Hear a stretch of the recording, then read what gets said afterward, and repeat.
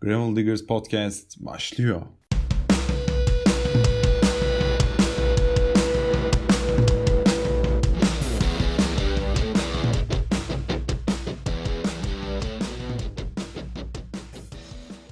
Hello and welcome everyone to the 16th episode of the Gravel Diggers Podcast, which is supported by Santini Turkey. I'm with Buhra today, and we have a very special record breaker guest again with us. Juliana Buhring is our guest today. First of all, I'd like to thank you, Juliana, for accepting our invites, and welcome to the show. How are you? Thanks. Thank you for inviting me. I feel very honored. Thank you. I'm well. I'm tired. I've been building my house today, so it means I've been carrying rocks up and down the mountain. No, I'm really happy that I get to come on your show, especially because I'm a big fan of Turkey and cycling in Turkey. Thank you so much. First of all, I would like you to introduce to the people who doesn't know you well. Yeah, you became the fastest woman to circumnavigate the world in 2012. The next year, in 2013, you participated in the Transcontinental Race as the only woman and the first woman and finished in the 9th place. Next year, you did not stop. In 2014, you participated to the Trans-America, won by the women's category, and you finished on the 4th place overall, I guess. Then, 3 years later, in 2017, you participated to the Indian Pacific Wheel Race in Australia. We will come to that topic. This is kind of interesting. Then the next year, you went one of the Biking Man series in Oman. You won on the women's category again and finished third on the overall. Now you are directing a race which is called Volcano Sprint. We will go into each of the topics one by one. As I said earlier, you went to the Circumnavigate Tour in 2012. Can you tell us about the tour briefly with the numbers also? Sure, yes. So I set off in 2012 in July with the idea of making the first woman's record. I didn't have any kind of real training before that. I didn't have a background in sport or extreme ultra sport, certainly not in cycling. I had never cycled before. Mm-hmm. And I decided I wanted to cycle the world after the man that I loved very much had died, and I was in a very dark place emotionally. So I decided to go on an adventure I think I needed to get to escape. I needed to find a way to escape. So that's what I did. I got on my bike and I escaped. Now I had to train myself to cycle because I didn't know before that how to cycle. So I trained for a few months, every day, just adding a bit more mileage, and I set off. Mm-hmm. So I set off without any money or sponsor. Mm-hmm. And people kind of followed me along the route, and I ended up making it around the world, the first woman's record ever. Yeah. In 152 days total time and 144 days of actual cycling, and passing 4 continents and 19 countries and almost 30,000 kilometers. It was a big adventure. And that was sort of my introduction into not just the world of cycling, but also into ultra cycling. So, I mean, people were like, you're never going to make it. You're not a cyclist. You don't know what you're doing. And it's true. I didn't know what I was doing. But, by the time I made it around, I was a cyclist. It was a big escape, actually. I figured out I was pretty good at riding long distances. You trained for the tour in a very short period. Did you have enough time to know your equipments, your bike, your group set or bags, something like that? No. So, I mean, I really just jumped off the deep end as far as cycling, bicycle knowledge, everything went. I had no idea what I was doing. I actually changed bikes from a basic touring bike, which was quite heavy, to a light road bike like 10 days before I left. And I had never cycled on a road bike before. So if you're a cyclist, obviously, you know the difference between, a normal kind of touring bike and a road bike. And the reason I did that was because Mike Hall had just set the men's record, and I watched his journey very closely and his setup and everything.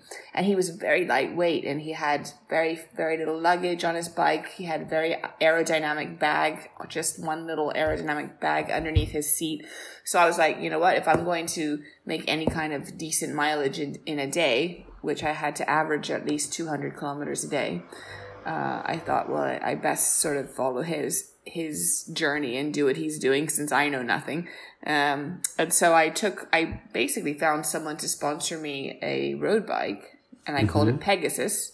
Yeah. And Pegasus was my trusty steed, took me around the world. And so I think I fell. Oh God, I lost count of how many times I fell off that bike going around the world, but I didn't know anything. So the most I knew was how to change a tire, a tube. If my tube burst, and I think I had 29 punctures in the entire journey. So I got really good at changing tubes by the end of the journey. But the bike itself was so wrong for the trip. I mean, if I would have had to do it again, I would have done everything differently. I would definitely have not taken that bike. It was great. It was lightweight, but everything was in carbon, including the spokes on the bike. And I mean, they just kept snapping off and everything kept breaking. By the end of the trip, I think I had changed every single part on that bike. And the only thing that still remained of the original bike was just the frame. I literally had changed everything on that bike. So yeah, I think it was kind of, I just learned as I went. It was total madness. Yeah. So which equipments would you choose today if you do the World Tour again?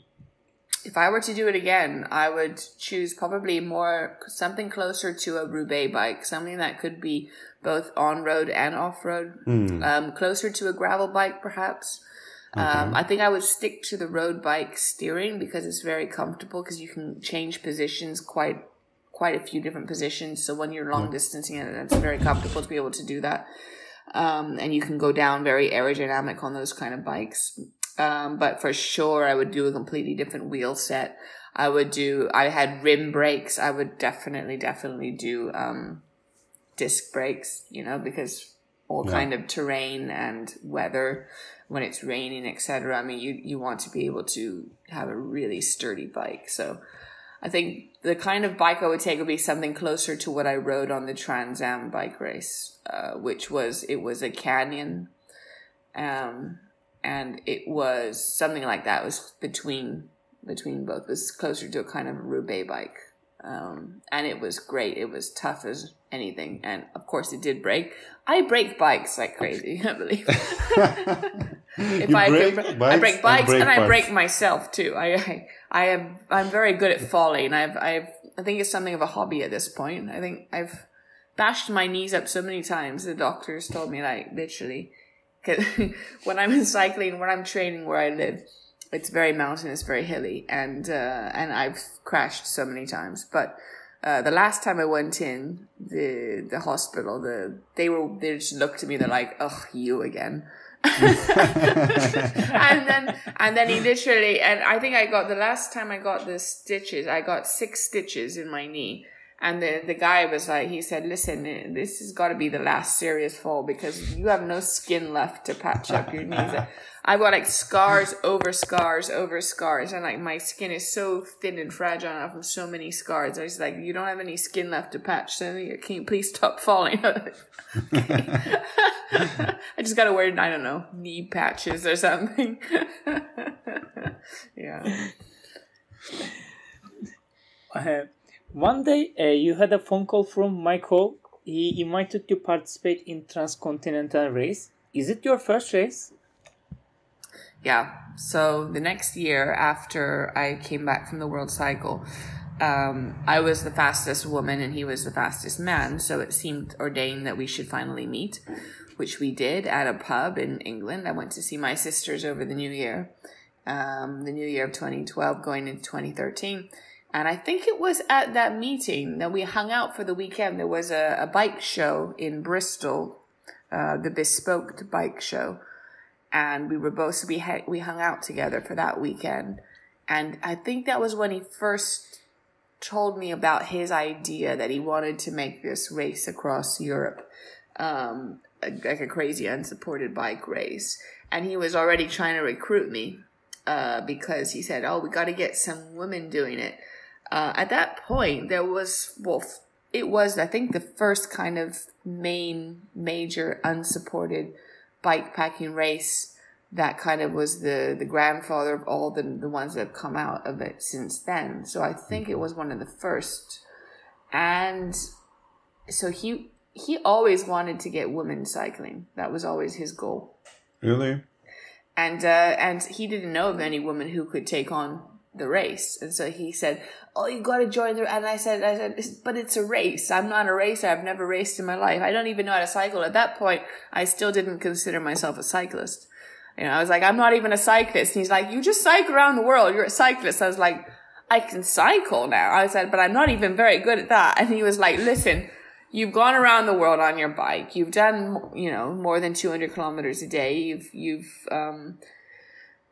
used to, finding your food and water and taking care of yourself. Well, what else do you need? Like, that's what it is. So the original race, the original Transcontinental Race, it was really just a bunch of kind of explorer type personalities. And we were all just saying, okay, on this date and this time, we're all going to meet on London Bridge and we'll all set off together and we'll see each other for beers in Istanbul. And that was it. Like, that was the premise, And, there'll be a few checkpoints in between where you can, where we'll see Mike Hall there.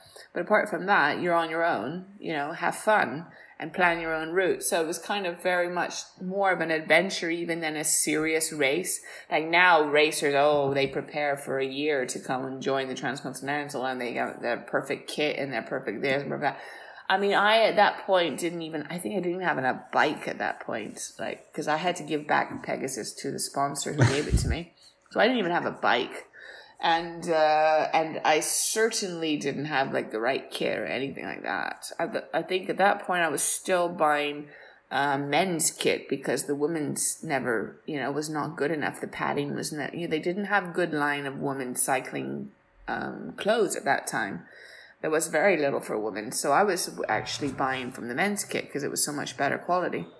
And I was still wearing, my jerseys were from Decathlon. I was very on a budget kind of cycling. And so I was just, that was the original race. It was really just a bunch of people who didn't even know what they were up to. They didn't know what they were doing. One of the guys, he did his whole route on a paper map. And he was, he got to Istanbul following a paper map.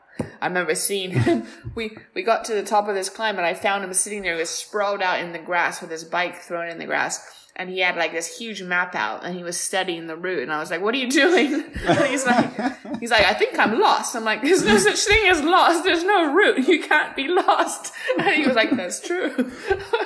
Just kind of follow the sun. You got to go that direction. So it was very chill.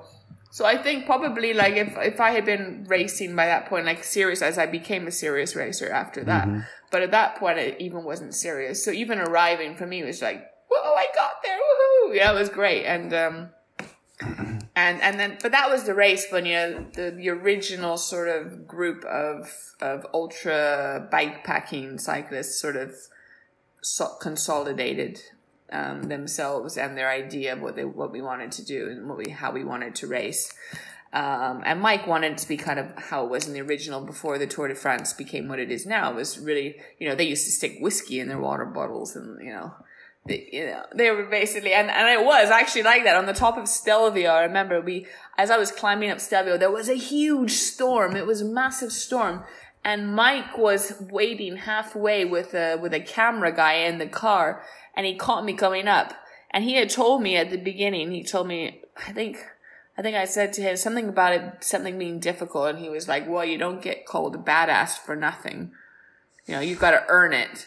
So I was going up the climb on the Stelvio mountain. I think it's one of the longest climbs in Europe, one of the tallest sort of mountain passes over the Alps.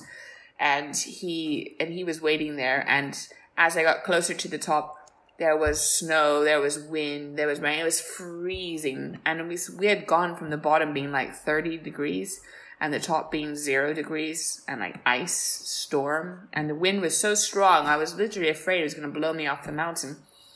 And he was sitting there like with this huge grin, this happy, wicked grin, watching us suffer as we went up. And I remember shouting, I was like, is this badass enough for you, Mike? He was like, yeah, thumbs up.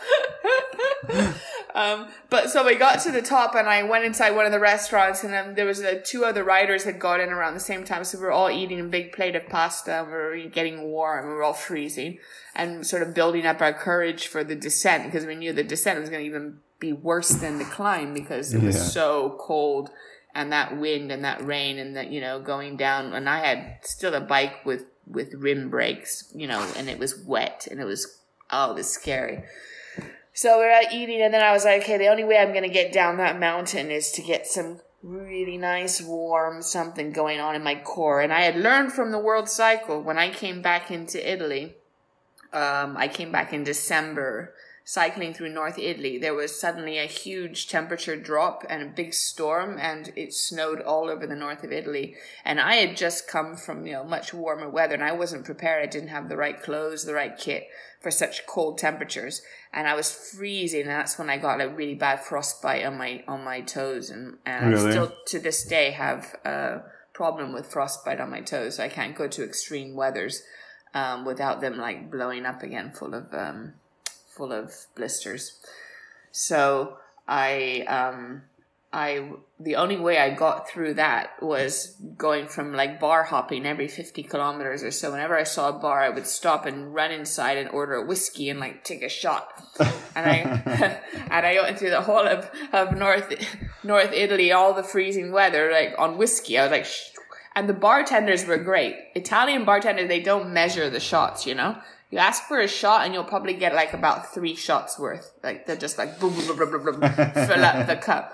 They don't measure. They just go for it. And they're so impressed. If a cyclist asks for a whiskey and a woman asks for a whiskey on top of it, they're just so excited about it. They think it's the best thing ever. So they'll just fill the glass right up to the top. So when I got up to the top of the Stelvio, I was like, I think I can get to the bottom if I have a nice warm core, right? So I went to the bar and I ordered 2 shots of whiskey, which meant a completely full glass. And then I asked for the day before's newspaper. So I stuck the whole newspaper down the front of my shirt and I stuffed it into my gloves. And then I put like every piece of jacket and clothing on that I had. And mind you, it was the middle of summer, so it was so hot. I mean, we got to Serbia, it was 40 degrees, but up in the mountain, it was 0 degrees. Like, who was prepared for that? No one. So, I just stuffed newspaper in every part of my body I could get it in. And then I knocked back the whiskey and I headed out into that storm. And it took probably about the same amount of time as it took to climb. It took the same amount to descend just because I couldn't go fast. There's no guardrail. The wind was super strong. And those brakes were like slipping. They were just sliding all over the place. I was just like, oh God, I'm going to die. But yeah, anyway, that was fun. The first Transcontinental race for me was, I think the inaugural of all these races, I always look for the inaugural races because they have something super authentic about them in the beginning. And the kind of people that participate, they just tend to be there to have a really good ride. And, it's not about the competition as much as it's the experience and having fun. So that first race for me was probably the most fun I ever had on any race. And all of us, like Christoph, Aldegard, that's when he sort of first made his name as super strong cyclist. But that first race, I remember meeting Christoph. We became good friends after that race. But we all got to the briefing on the beginning day. The day before the race, there was the rider briefing. And we all met in Look Mom No Hands. It's like a bike shop / cafe. And Mike was there to give us, the route, the briefing, where we needed to go for the checkpoints, etc. And we were all sitting there all having beer because, nobody was very serious about it. We were serious about it, but we were all there to have a good time. We're all drinking beer. Yeah. And I remember when I walked in, Christoph was, I think, probably the first one there. And he was sitting at this table and he had this bottle of water between his hands and he was like this. Completely deadpan face. And I looked at him and was like, whoa, that guy's serious. I think he's a serious rider. And from the beginning of the race on, like I saw him when we first set off, he went shoom, and that was it. I never saw him again to the end. But then, so I was like, oh my God, the guy is like, I thought he was a type A personality, you know, super anal and like, but I got to the end and he was there waiting with beer at the finish line, as we do. And he was hysterical. Like, he did not stop talking. He was just constantly talking. And oh my God, we laughed so much, and the guy was hilarious. I mean, I remember at some point, because we were drinking once we all got there. We were all drinking to the end of the day, and we all jumped inside this taxi. And I think there was like way more people in that taxi than was legal. And there was this taxi driver. He had these like disco lights going on in his taxi. This is in Istanbul, and he was like blasting this kind of it was like house music, and he was like dancing while he was driving, and we were swerving all like to that, and we were like, oh my God, we're all gonna die. But we're laughing so hard. It was just the funniest time. And I think I was sitting on Christoph's lap. Yeah, I was, because we couldn't all fit in the taxi. I was sitting on his lap. Oh, we were laughing and staring like so much. My stomach was hurting. Oh my God. And then Christoph was one of those types that once he started talking, he does not stop talking. And by the point, we were all like, Christoph, shut up. So like he went from, a complete robot. Like we called him the Terminator, the Belgian Terminator. He went from being the Terminator to being like a total clown comedian. It was hilarious. Yeah, so that's when I got to know Christoph for that first race. But yeah, it was such a good race. The first one was the best for sure. Okay, what was the difference between bikepacking yourself and racing? Between bikepacking and racing? Yes. Well, the major difference is that when you're bikepacking, obviously I love being able to just jump on a bike with minimal belongings and just go and have, I don't know where I'm going to end up. I don't know where I'm sleeping at night, and just have an adventure. And that's the beauty of bikepacking, and because you're quite light, you can do a lot of mileage. You can see a lot in a day, while still being right inside of your environment and, being present inside of every place you pass. And, a great way to meet people so curious where you're going, where you came from. So like bikepacking for me is a great way just to travel in general. But the difference between bikepacking and bikepacking in a race is in a race puts you automatically into a format that you would never willingly put yourself into. You're forced, you're not forced, but because it's a race, you will do a lot. You will push yourself much further than you ever would otherwise. And, mentally you cannot go in that place unless you're in that race format. You can't push yourself as far as you do when you're in a bikepacking race.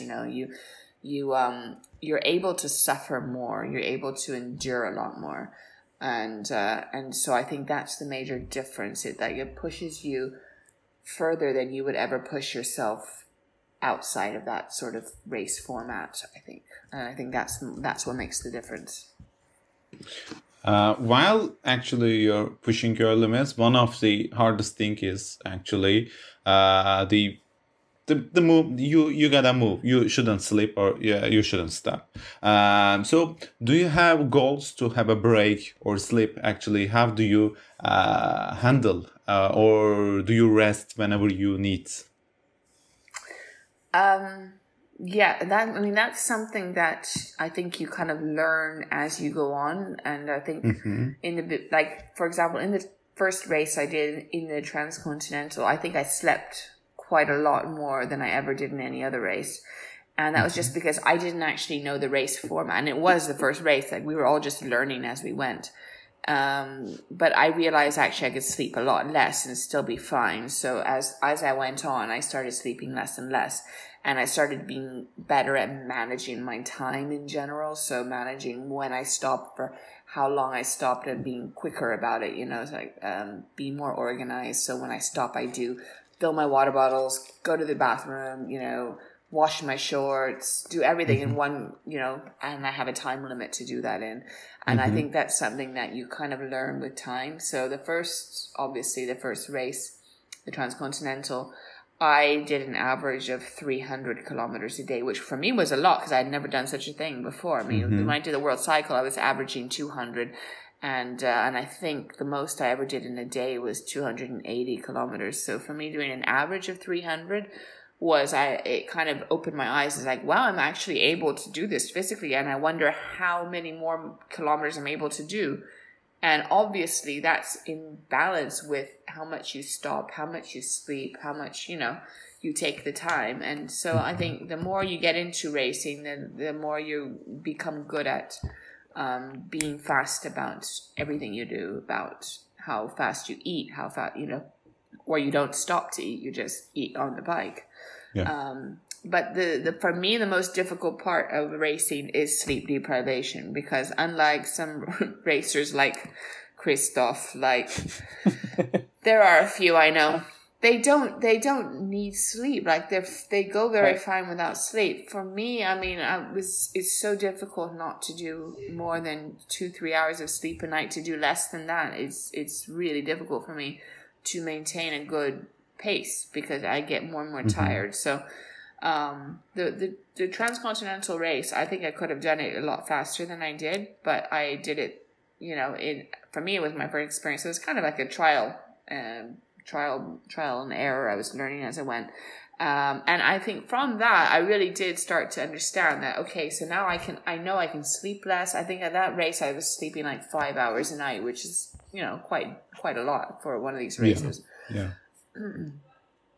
So I was like, well, I can do better. I can sleep less. I can go further. I don't need to stop and have, a big meal in a restaurant, which consumes time.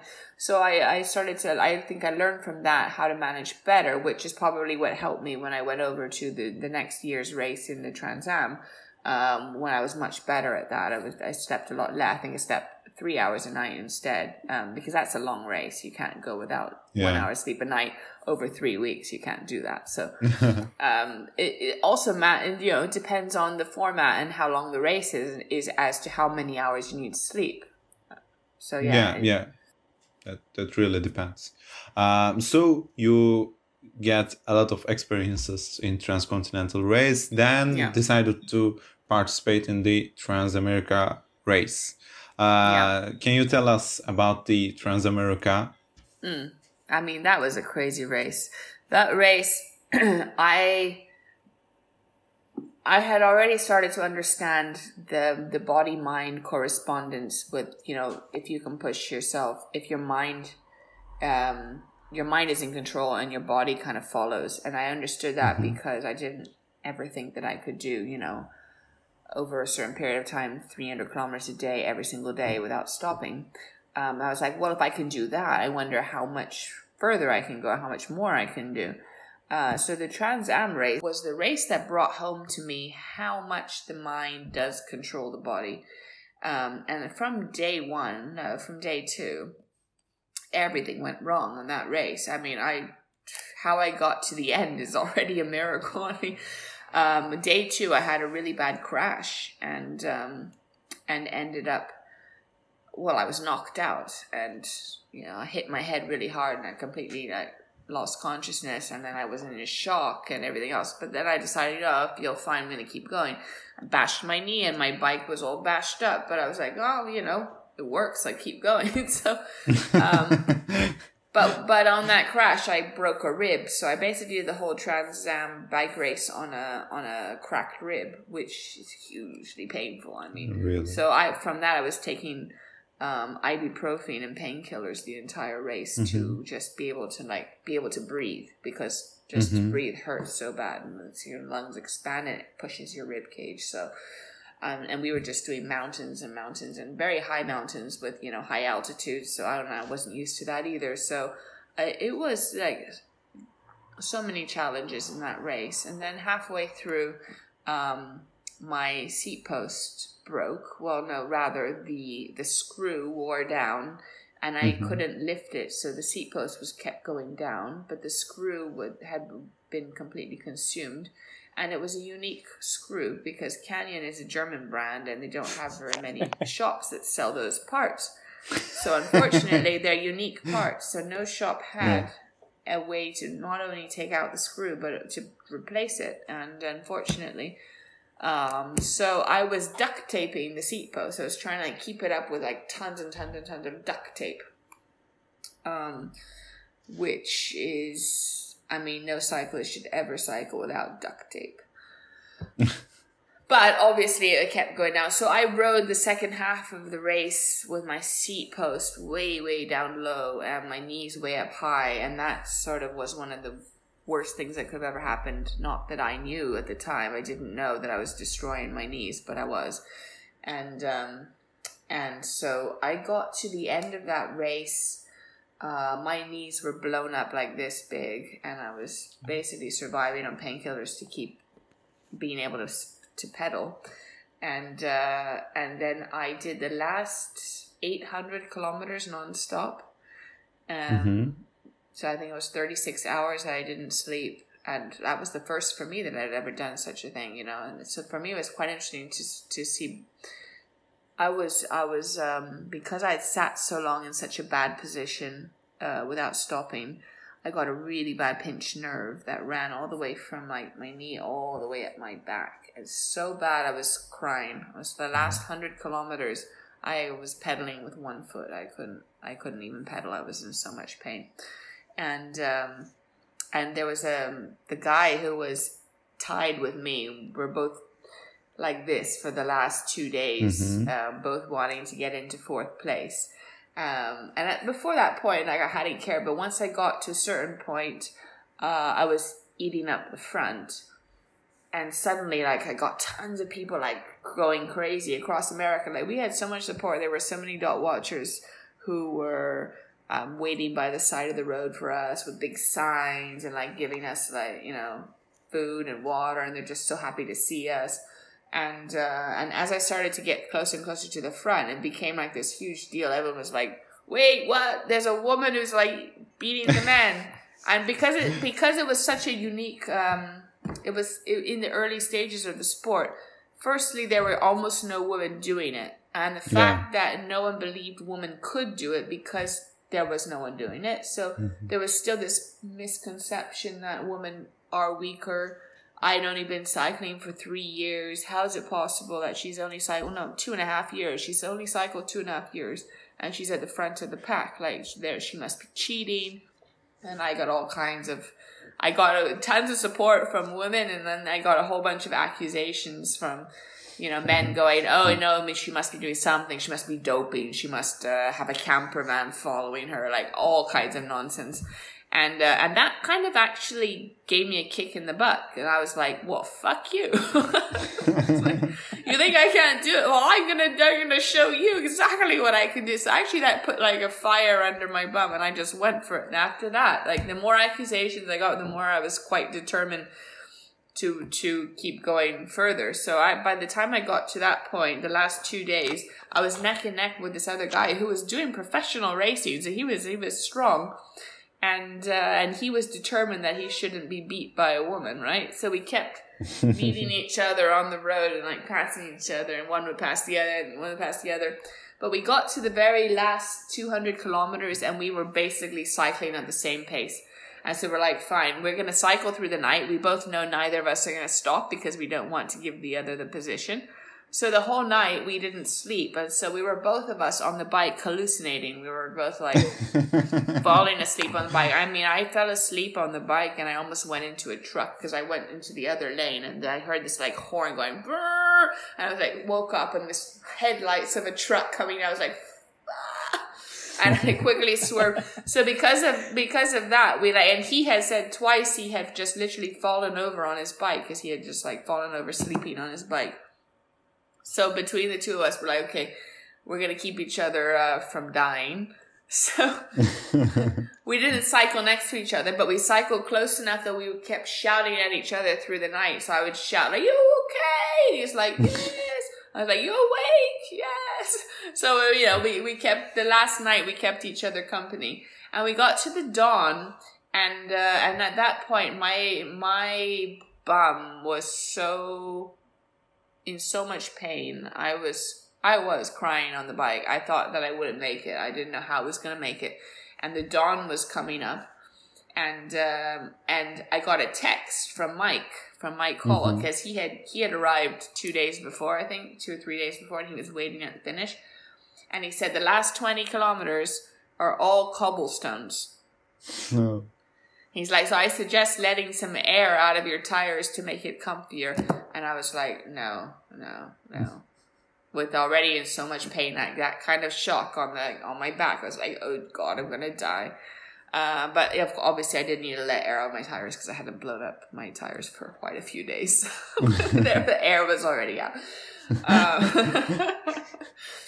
But so Jesse was the guy I was going neck and neck with. He had his family waiting at the end, and so he was super excited. He said to me, "I was dawn. We have light. We're awake again." And he's like, "I'm gonna go for it. I'm just gonna go for it." I was like, "You know what? You got this, man. Take fourth. I'll take fifth. No problem. Gentleman's agreement. I have nothing to prove at this point. I mean, I'm so happy as far as I've gotten. Like, I never thought I would get this far, this close to the front. So, for all the difficulties I went through, I'm very happy with my ride." And so he went charging into the horizon, and I just saw this like little black shadow dot like into the sun gone. And I was like, there was something in me that just couldn't let it go. Because after all I had suffered, like after everything, I was so close. And I got this amazing shot of adrenaline. And my brain could not let it go. And my body was done. I was so quit. I was finished. And I was just like, no. And I went and I chased him. And I went, room. And he literally, I remember it was the last 5 kilometers. He was like, dude, like charging. I think he was doing something like 40 kilometers an hour, like, woo. And he looked behind, and I was right on his tail. And he was like, his face, he couldn't believe it, because he was sure I was gone, because he knew. He saw me crying during the night with my, my bum all, pinched nerve and all the rest. No, he couldn't believe it. And we literally rolled into the finish line together, neck and neck. So we tied 4th place, and I was just like, yeah. And then I collapsed on the grass, and I didn't know anything for it. And I remember I woke up because I had this pair of Italians chasing me the entire time, because they were some of the ones making the accusations. They didn't believe that a woman was, being able to ride so strong. They had been cycling their entire lives, and there's like this chick, 2 years cyclist, and she's beating us. They're like, no way. So they were giving all these accusations. And then when they said that, I was like, you know what? This is the last time you're ever going to see me on the road. Eat my dust. And I went for it, and they never saw me again after that. So I woke up because someone was saying, oh, the Italians are coming. And I jumped up, and I was like, no, and I grabbed, where's my bike? And I thought I was still in the race. I was completely out of my brain. I was just so tired. I had done, 800 kilometers without stopping. And then Mike was like, no, you've arrived, you're here. And I was like, oh, thank God. And I think we all went for like 3 breakfasts. But anyway, but that was still, the early days. We still had a really nice crowd. It was and Mike was probably one of my biggest inspirations as far as pushing me further and further. I think that race, that's what he told me. He said in the starting line, he said to me, just don't ever stop. And so that's what I took his, and that's what I was like, okay, I don't stop. I go, I don't stop and take a nice meal. I just grab something and I ride. So like he gave me the first like really valuable advice. And so, yeah, no, it was a really interesting race. But from that race, I kind of understood the mind-body correlation, where if your body should have quit ages ago, but your mind is not ready to quit, you can go at least 20% further than you thought you could. And that's what that showed me. Because, as soon as I finished the race, I could hardly walk. Actually, they had to wheelchair me onto the plane because my ankles and my knees were so swollen I couldn't actually walk.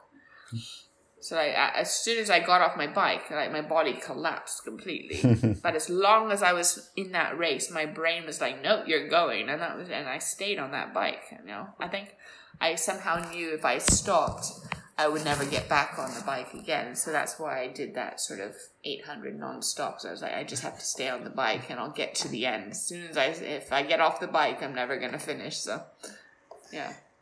Okay. So, how do you prepare for the races? Do you follow a training plan?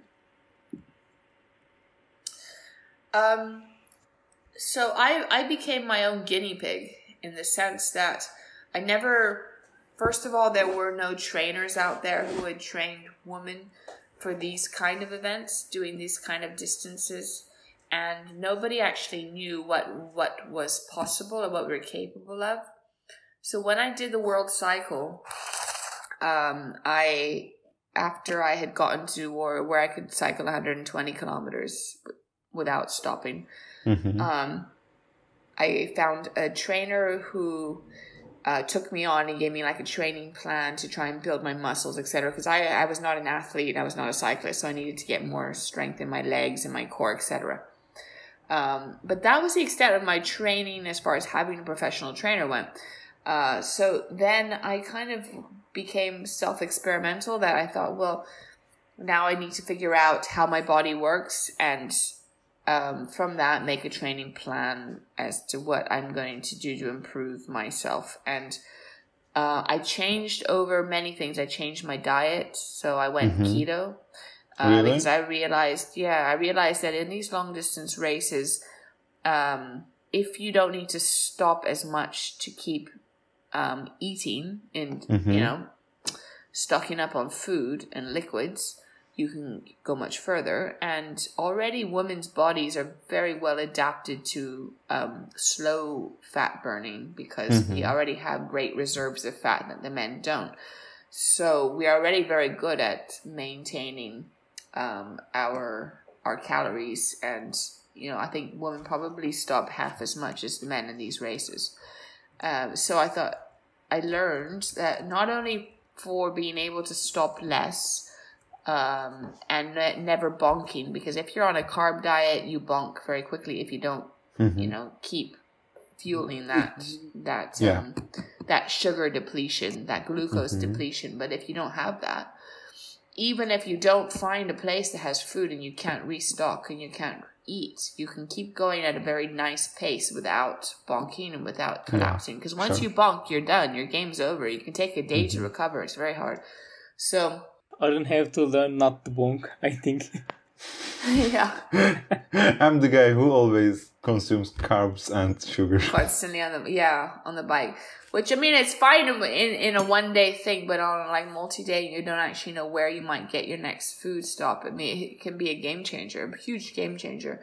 And then not only that, but it's also an anti-inflammatory diet. So after the Trans Am, I found out I found out the hard way, because I signed up for the Transcontinental in 2015, and I did 900 kilometers in 2 days, and then my knees completely collapsed. And I found out from then that from the Trans Am race, I had destroyed my knees very, very badly. And I had to do all kinds of therapy to try and get them back. And to this day, I still have really serious knee problems. I've consumed all my cartilage. I've really destroyed, very badly damaged my knees from the Transcon. So unfortunately, it's one of those parts of your body that you can't recover once it's destroyed, and you can only find a way to manage it. So I found out that at least my knees would get less inflamed. And because I was taking so many ibuprofen for managing the pain and the inflammation during the Trans Am, I also developed an allergy to anti-inflammatories. So I can no longer. So you're damaged, but you can't use the pills. Yeah. So I cannot take anti-inflammatories. When my knees blow up in a race, that's it. The game is over.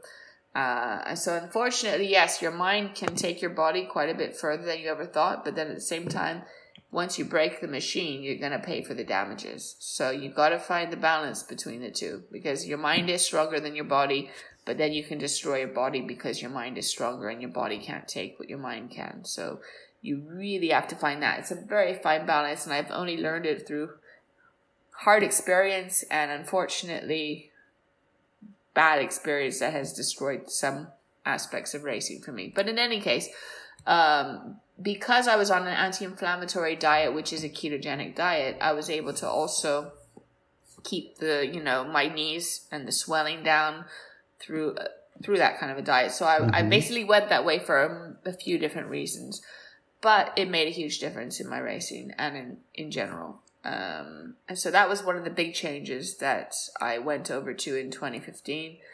And, I took the next couple of years to kind of build up my strength and try and fix my knees and change over my body system, my diet, and all the rest to something that would work better.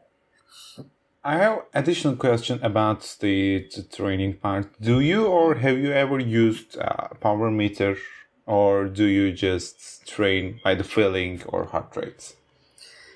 I did do a training in power meter in 2015.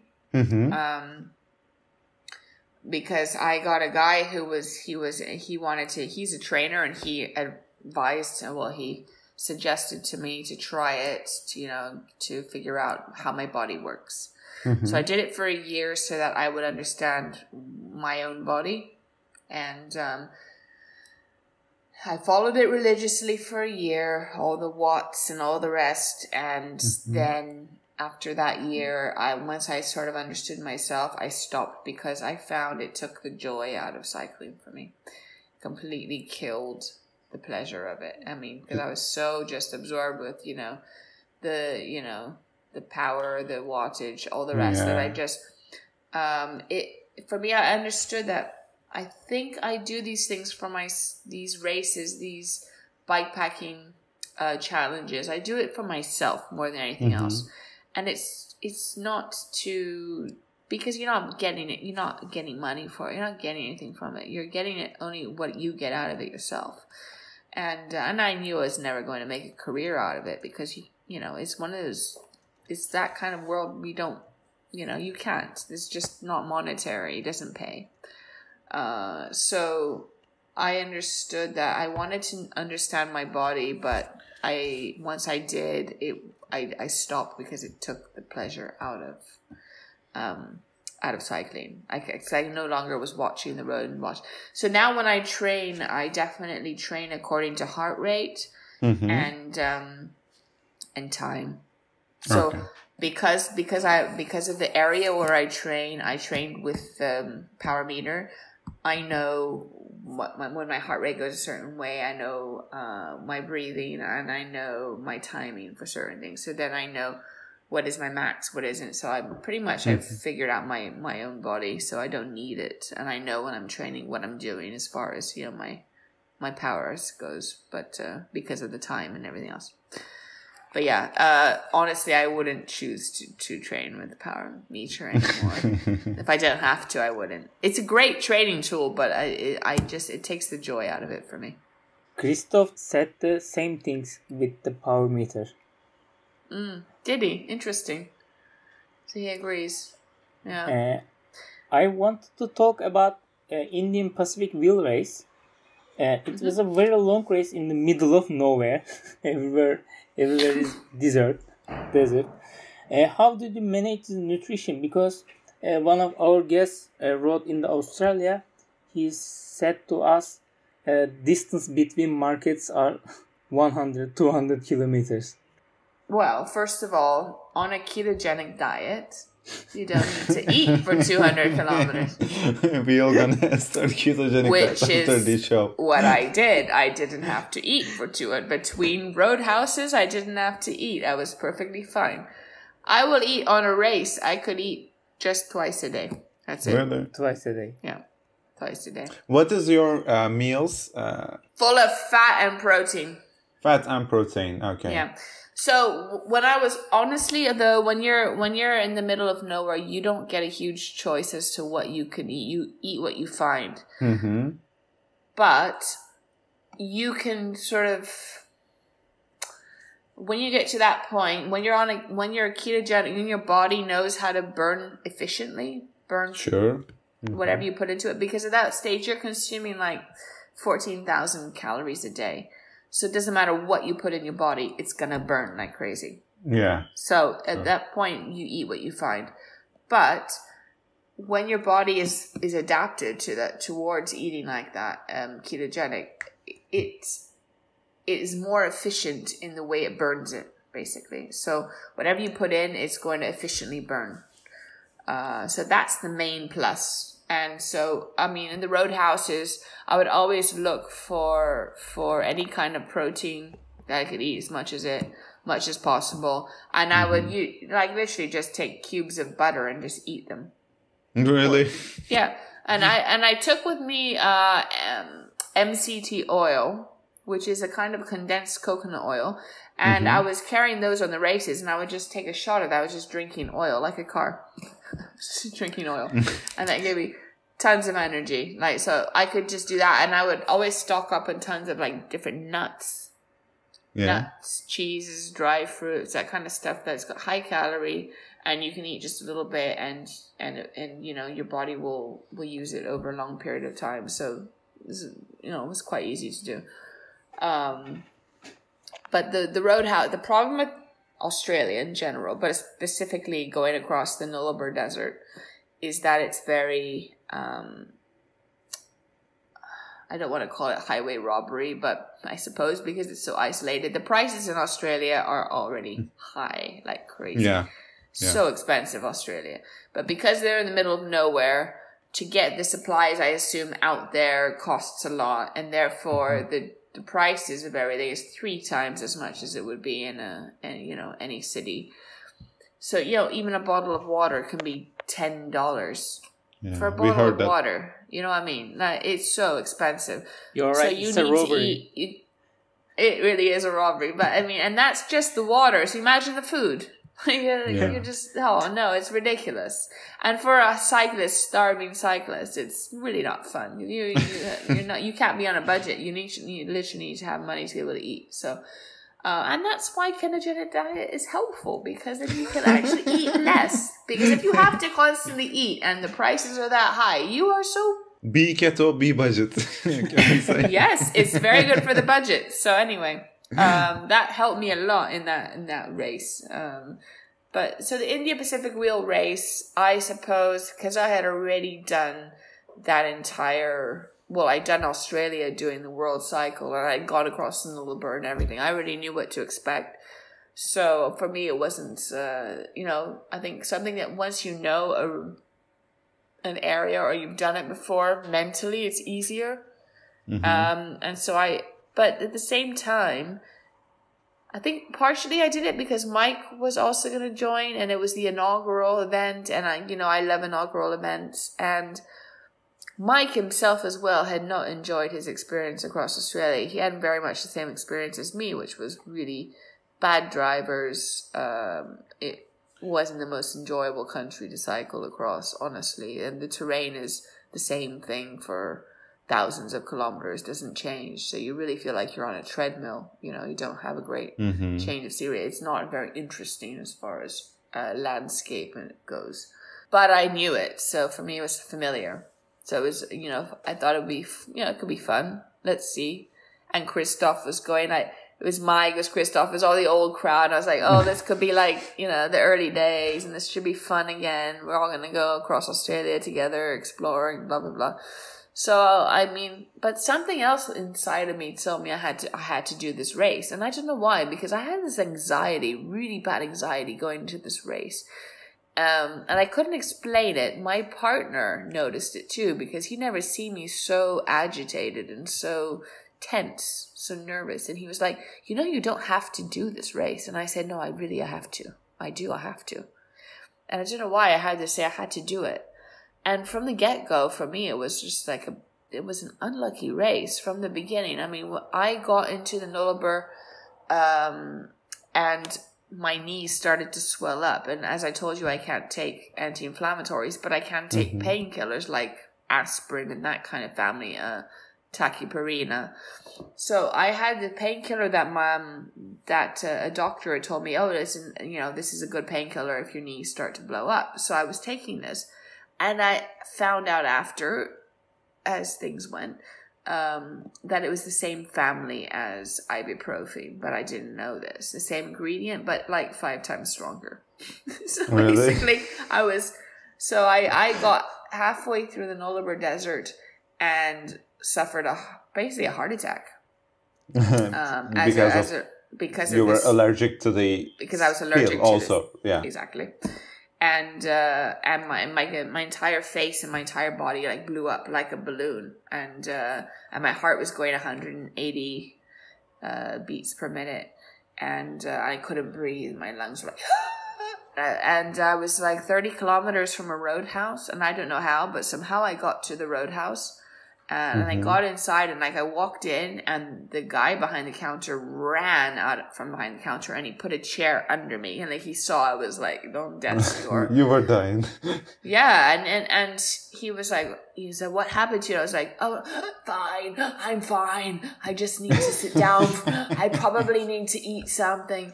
And he was like, "No, you need to sleep." And I was like, "No, I'm in a race. I'm not sleeping." He was like, "No, you need to sleep." And so like he put me in one of the rooms and put me in a bed, and I woke up in the next morning, and I was even worse. I was, my whole face, my eyes were, my face was so puffy I couldn't open my eyes. They were just like slits. And he said, you're suffering clearly some kind of a reaction. And so he got the bush doctor on the phone, and the bush doctor, they took a photo of me, and they sent all of my symptoms, and they sent the painkiller that I've been taking for my knees. And the doctor was like, yeah, she's suffering an allergic reaction. So they told them what to give me so they had a medical kit and everything to give me the medicine to bring the swelling down and to like bring my heart rate down because it was super high.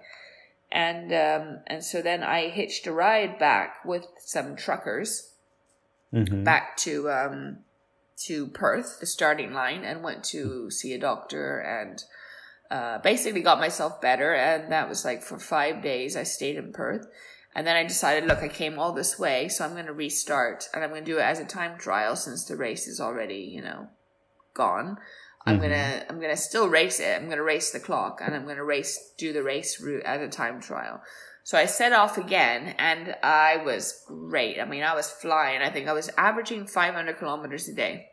Yeah, and then I got back into the desert, and like I had a slow bleed. So my tires, the rim lining of the inside of my wheel kept breaking the tube rim. So I kept slow bleeding. I kept losing tires till I had none left. And I was in the middle of the desert, and I couldn't fix it. My patches weren't working because when it's where the valve is, you can't fix it, So I stuffed towels into my wheel and was riding across the desert on this like stuffed with like, and it was like boom, boom, boom. It felt like I was riding on like lumps, like boom, boom, boom, boom, boom.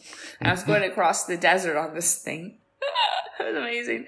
And you won't believe what happened. But so I posted on Facebook going, until I get to the next city or town where I can find a tube, this is my ride. And my bum was destroyed, obviously, because I was just like hitting the bumps every. And then these truckers who had picked me up going back to Perth when I was sick, that I had hitchhiked with, they were following me on Facebook, and they saw that I had run out of tubes, right?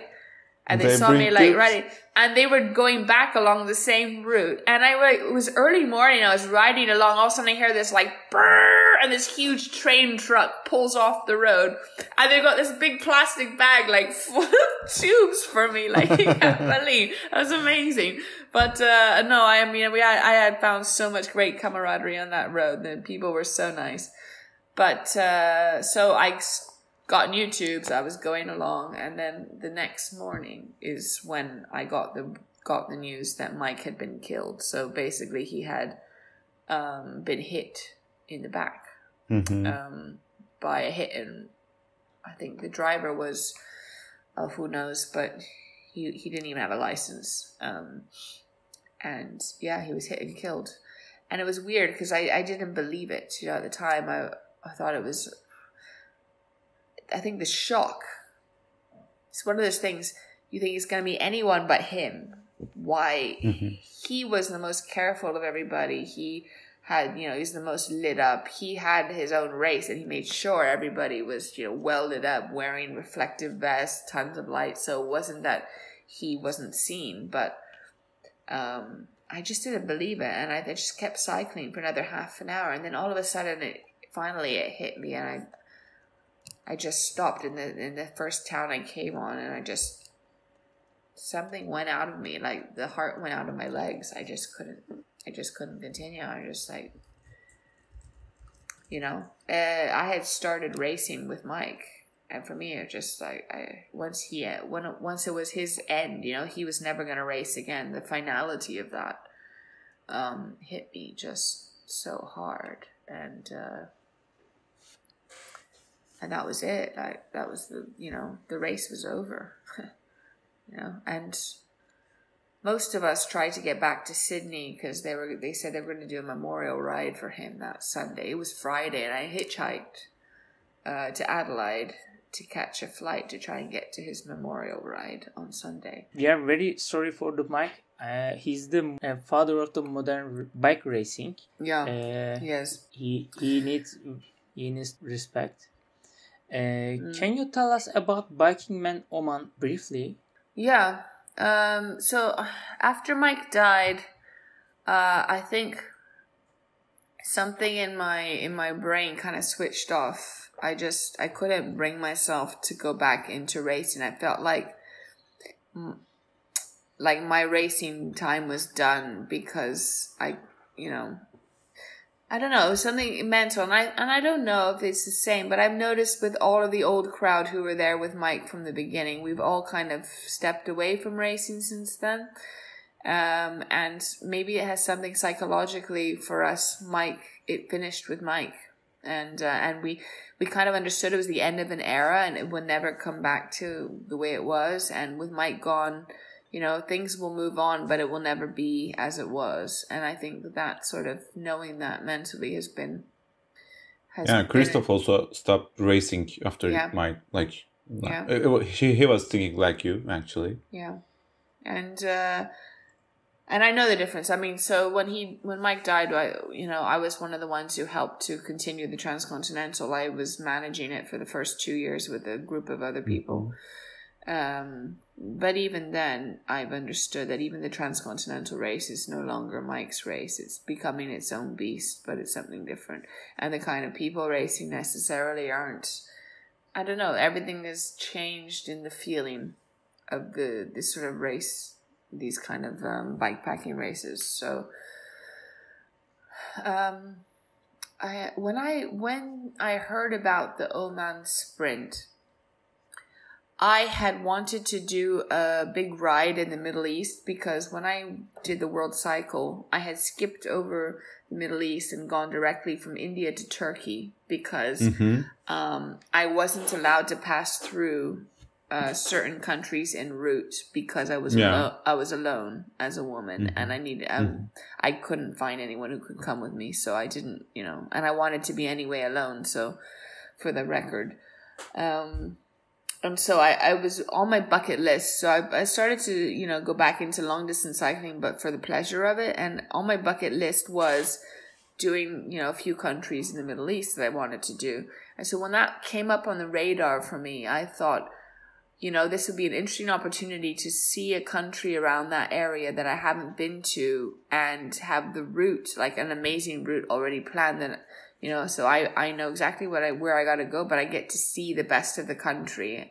So I kind of went into it just for myself. I just thought, you know what? I'm just going to go have a really good ride, and I just want to go and enjoy myself again. I want to experience what it's like to just ride for the fun of it. But obviously, I always challenge myself. So my challenge for that was I did not care about the race itself, and I wasn't planning to race anybody.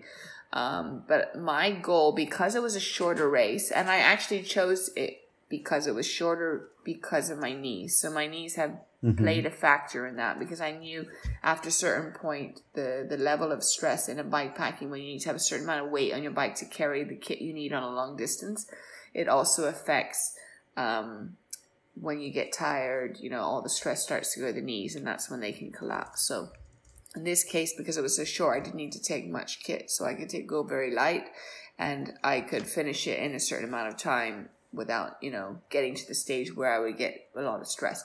And then, so I was curious, because for me, it's always about pushing myself and seeing what my limits are, how much further I can take it, for my own curiosity. And for me, it's always about the competition is against myself, and it's always sort of self-discovery for me. So I think that's what has been the attraction of these races. And like I was saying to you before, that's the format that racing puts you into, that you force yourself to go beyond certain limitations or boundaries that you would never put yourself in if you were just going to go on a bikepacking ride. So I put myself into that because I had the idea that, look, on the Trans Am, I did 800 kilometers nonstop, and I wanted to see if I could do 1,000 kilometers nonstop. So for me, that was the goal, and I wanted to see if I could do it. And so that was sort of where I set my goal towards, and the rest was secondary. Whether whatever level I came in on, that wasn't important. And so when I set off, I did almost, because I was not in this serious racing mindset, I hardly trained for that race, but obviously the muscle memory kicks in and your body knows what it needs to do. So to train for that, I did one Everesting near home, and I did one long, 300 kilometer ride. And I thought, well, look, to get myself warmed up, I'll fly into to the United Arab Emirates, and I will cycle from there to Oman to the starting line. Did the training on the road. Yeah, and also just to get see another country, nearby, and I can get see a couple places. So that's what I did. I flew in and I cycled the 400 and something kilometers to the starting line from the UAE. And rested a couple of days there at the starting line, and then the race was on, and it was honestly for me one of the most fun experiences, because I was not in it for anything except I enjoyed it, the route, the people. I mean, it was a beautiful country, really beautiful country, and the people were so nice, and I mean the sleep deprivation. I think it probably was easier that I didn't stop than if I had stopped, and then you start to feel all the aches and pains when you have to wake up again after 2 hours. You're like, you feel like your muscles are heavy. But I reached a certain point where everything was just kind of numb. And it was just like a dull pain, and it was fine. It was manageable. So I just kept going. And then, the second night was when I started to hallucinate, and the light posts were turning into sleep deprivation. You don't need drugs, just do sleep deprivation. It's amazing. So the light posts were turning into these giants were looking at me as I passed, and things were coming out of the darkness, and shadows were running next to me, and I was just like, oh, this is amazing. So much fun, because I knew I was hallucinating. If it got to the point where I didn't know what I was doing, I would have stopped, but I was so close to the end by that point. And then the organizer sent me a text going, slow down, because you're beating the front group of men. And I was like, why would I slow down? And that up until that point, I didn't know. I didn't know my position, anything. But after that, I understood my position. I was like, oh, I'm in the front. Interesting. And I was like, now I'm going to go. Same principle as the Trans Am. I'm like, you want me to slow down? Oh, no, you don't. So then I think that kind of woke me up again. And I got to the end. I had my partner on the phone the last hour, because he was sure I wasn't going to make it to the end, because he said I was talking absolute nonsense on the phone. He thought I was completely out of my brain. But I remember everything very clearly to this day, super intensely. I remember everything, but I couldn't find the finish line. And I just going around in circles, and I couldn't see it. And I was like, where is it? And I rolled up, and there was Josh, and he had literally arrived. He was only 10 minutes, the second place guy, Josh Ebert. He was only 5 minutes ahead of me, or 10 minutes ahead of me. I almost caught the guy. I didn't even know that. And I rolled up, and he looks at me, and even he was surprised. He was like, you're, what are you doing here? yeah. I was like, hey, he's like, hey. And the first place guy was like in a sleeping blanket, like sleeping there on the road next to him. And we're all three of us sitting there like, oh, this is interesting. And he's like, you're in third place. I was like, I am? Where was the guy who was in front of me? He never turned up. I'm like, oh, okay, well, cool. Why not? So yeah, no, that was a surprise. And it was more of a surprise because I hadn't even tried, and I wasn't even trying to race. So that, for me, that was an interesting experience. And I thought, well, you know what? This is as it should be. It was an amazing experience, and I enjoyed myself so much. I just had a great time, and I think that makes a difference. That makes all the difference at the end. So I have that question.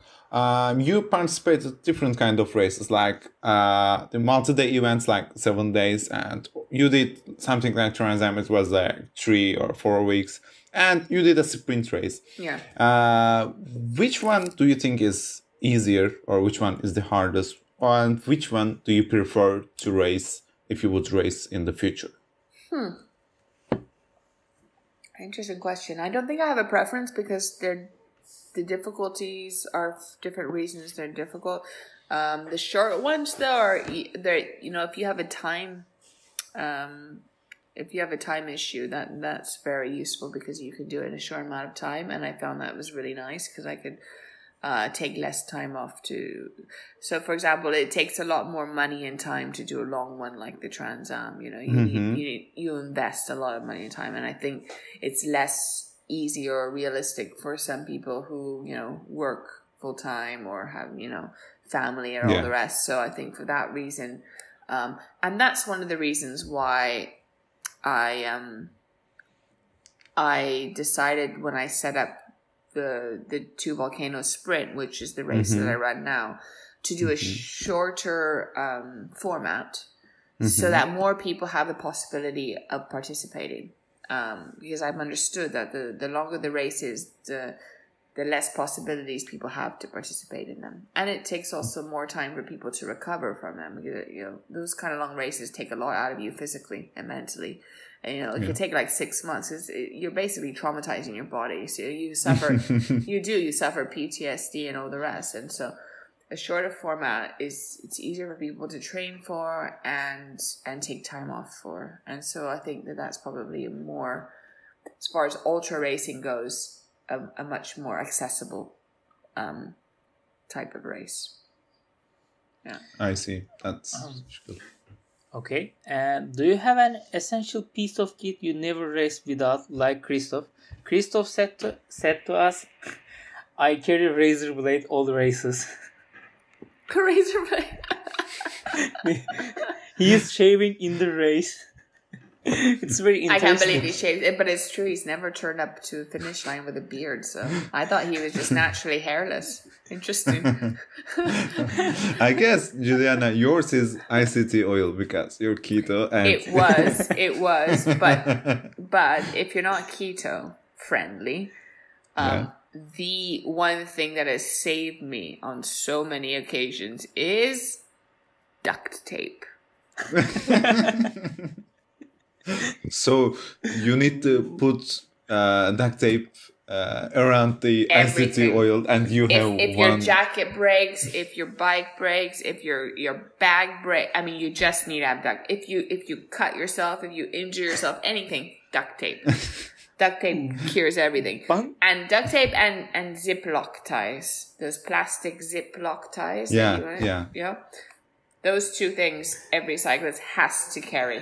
You told about us the 2 Volcano Sprint, that's the race you are directing. Yes. Can you tell us about the 2 Volcano Sprint? How did you decided about to direct this race?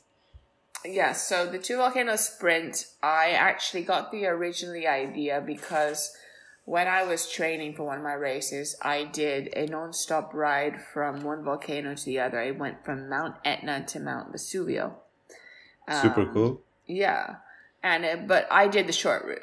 I did it. It was like, I think 650 kilometer ride that I did. It was following the coast. But it was not ideal because certain parts of the road were very hectic with trucks and everything else. But I thought, what a cool ride, and I would love for other cyclists to experience it. And I live in the south of Italy, which is very undiscovered as far as cycling goes. And when cyclists come to Italy for cycling, they always go to the Alps or to the Dolomites or to Tuscany. You know, they go to very sort of known cycling regions, and nobody knows South Italy. But we have really some of the best mountains, just off-road countryside. I mean, we have such a variety of landscapes, and you know, we have the best food, we've got gorgeous weather, and I'm just like, my God, why can't we bring some sort of attention to cycling in the south of Italy? And so I thought the format of going between two volcanoes and hitting all the mountains in between was really attractive, because for me, that's where I go for training. Yes, this is my playground. This is where my happy place is. And I've just discovered some of the most beautiful parts of Italy here in the south. And so I thought, well, it'd be great if I could get other cyclists to come and experience this. And a lot of people are afraid of going to South Italy because it's got a reputation of being, you know, a bit abandoned, a bit chaotic, a bit, you know, lawless and all the rest. But in fact, you know, so far, all the cyclists who have come to participate in this race are shocked. They never expected such nice people, such beautiful countries, such incredible food. Like, they have the really best time. So I've tried to make it not just about the cycling and the race, but also a cultural experience. So they get to experience, you know, for example, Mount Vesuvio, when it exploded, it covered the Roman city of Pompeii. So right at the foot of the mountain, right before we start the race, where the starting line is, where they do the registration, is where the ruins of the Ercolano that covered, you know, the Roman town that got covered.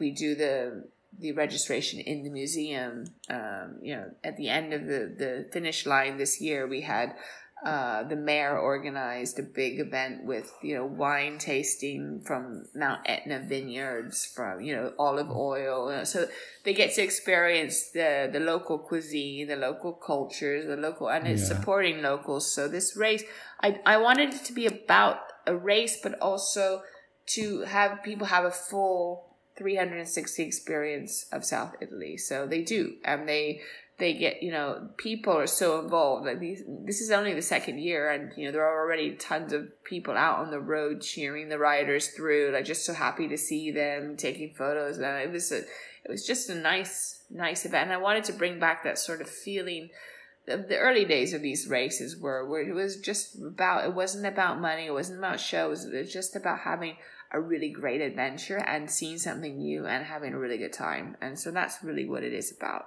And the race is completely 100% of the proceeds from the rider registration goes towards our not-for-profit foundation, which helps to support the local economy around eco-sustainability, around local projects that boost the economy and the environment and all the rest.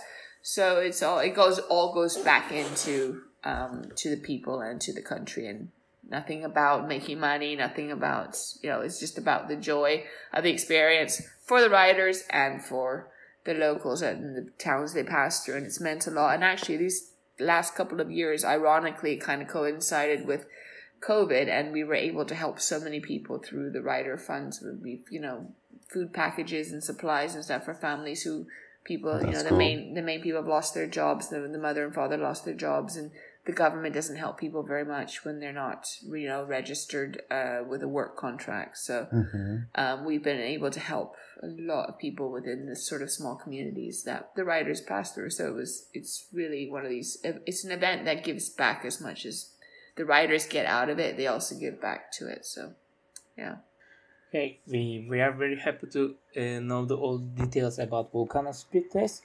Do you have any advice for people interested in participating in an unsupported ultra race? Expect everything and fear nothing. Because on these races, everything can and probably will happen to you. And no matter how much you try to prepare or plan ahead, you know, it's the one thing you didn't expect that will happen, and the one thing you're not prepared for that will happen. So you actually just need to be adaptable and open to the experience. You just need to just wait for it, and, you know, whatever happens, you will always find a solution. When there's a problem, there's a solution. So you just need to be flexible and not see it as a big, you don't need to be tense or anxious about it. You just need to enjoy the ride and just think of it all as a grand experience, because that's what it is. And you're going to come out of it having learned something new about yourself, which is the point, I think. So can we say expect the unexpected? Exactly what you need to do. To expect the unexpected. Yeah. This sentence covers all the situations you can face. Yes. Yeah. Well, you will. You will experience everything that you didn't think, and the full range of emotions. Yeah. But you will come out of it with a better sense of understanding yourself and your own capabilities. And interestingly, the lessons you learn on the road or in these races, they carry over into everyday life. So, you stop to stress so much about small things. You realize it's not such a big deal, and things happen. And you really, you understand that you're able to manage whatever comes your way. And you just stop worrying so much about stupid things, Everything takes on a bigger picture. And and I think that's one of the beautiful outcomes of doing these kind of races. Yeah. So, Juliana, in this show, we have a cliche question we ask to each of our guests. So, here is the question for you. Which one do you prefer, Shimano or SRAM? Well, I might be biased because when I set off around the world, my first experience was SRAM. And Pegasus had a SRAM system and it broke immediately. And in the Trans Am bike race, my competition, Jesse, was riding a bike with a SRAM system, which probably also broke. And he had a huge problem with it. And I looked at him and I was like, well, that's what you get for riding SRAM on these kind of races. Because it's going to happen. So basically, SRAM is great for short, intense racing like on the Giro Italia or the Tour de France. It's a great system. But I think for these kind of long distance where you need to fix it yourself and you need to find parts that are easy to fix, you should be going with Shimano. That's my opinion. That's good. What do you think? The born of this question comes from actually this. I preferred SRAM from the beginning, and Buhra preferred Shimano from the beginning. Interesting. But my SRAMs started to be broken. Yes. So it's a great system, but it's very short lived. Like you need to, on like a shorter race you can do it. It's great, but on like kind of a long distance event, I wouldn't recommend it. I read your book and you had an issue with the front derailleur, I think. Yes. And no one knows how to adjust. You pass countries, but no one knows how to adjust. In fact, in the end, I ended up just changing the whole system because it was impossible to keep fixing it. No, it's true. Like nobody could adjust it. It's true. Yeah. So that's my opinion. Last question. What is your future plans? Will you participate in a gravel event? I might. There's one event that interests me, which has both gravel and road, which is the race around Rwanda. Rwanda, for me, is one of the most beautiful countries right now in Africa. Fantastic country. And I think it'll be a really cool experience. So I think I look for places where I would really want to enjoy riding in. And for me, that's definitely one of the places I would. So I have an interest in that event. And I think also the organizers and everything, it has that, for me, that feeling. And I look for that feeling now in events. So it definitely has that feeling. So that's one of them. Otherwise, I don't know. Outside of racing, next year is my 40th, and I really on my bucket list. So I have a bucket list now of countries. Every year I ride a new country, and not for racing, but just for fun. So I did South America one year. I did Spain. I've done like a bunch of different countries that I wanted to do. But for my 40th, I really want to either cycle through all of Japan or Indonesia. That's super cool. So those are like my two like top countries right now that I want to cycle through. And I just have to decide which one is more realistic for next year. But yeah, that's on my huge list at the moment. Yeah, that's super cool. So Juliana, do you have any last few words before we finish the show? Wow, you put me on the spot. Not particularly. Yeah. Okay, so let me say some few words. We really glad you to have a guest in our show. Thank you. It was really cool conversation. So we really like to thank you about that, and maybe hope to have you as a guest in the next years about your new experiences. Absolutely, I would love to chat with you anytime. I've enjoyed myself very much. Thank you. Thanks for inviting me. It means a lot. Thank you. So this is the end of the 16th episode of the Gravel Diggers podcast, and thanks everyone listening our podcast. Take care and goodbye.